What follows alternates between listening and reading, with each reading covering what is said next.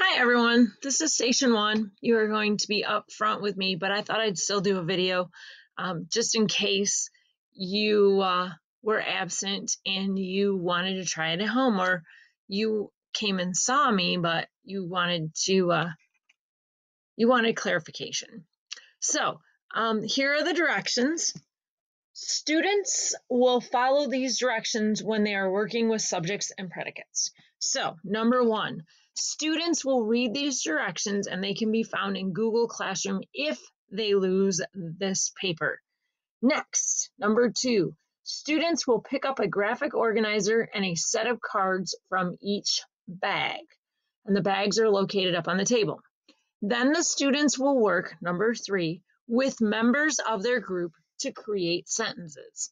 The students, number 4, will write the subject in the subject box and the predicate in the predicate box.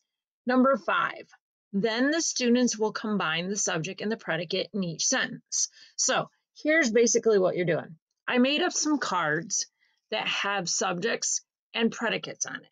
You need to combine them to make a complete sentence.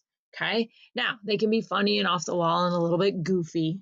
Okay, but you need to have a subject and put that in the subject box, put the predicate in the predicate box, and please refer back to your notes. Okay, so number 6, after the students finish writing the sentence, the students will highlight the subject, which is what we call the noun or pronoun, is called the simple subject. Okay, in one color, and the predicate in another color, okay, or the verb. So once the students finish, they will turn their paper into me. Okay, so that's the directions.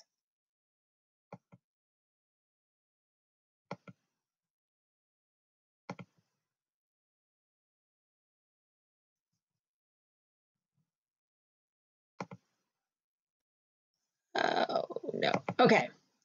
So then you're going to go to Google Classroom.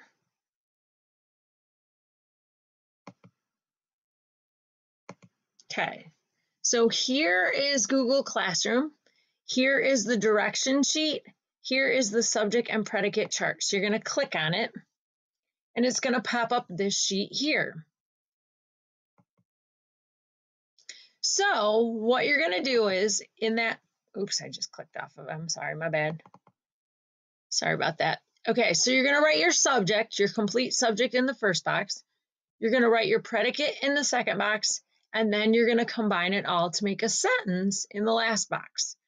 Okay, then once you've done that, then you're going to get 2 highlighters, and you and your partner are going to work on highlighting the subject, which is the noun or pronoun, in one sentence, and you're going to highlight the verb, action or linking, in a different color. And then once you've done that for the 5 sentences you need to create, then you're going to put your names on them and you're going to turn them into the bucket. Okay, so if you have any questions, please come see me. I'm going to talk about all this, but I'm adding the video just to be safe. All right, thank you, and hope this goes well for you.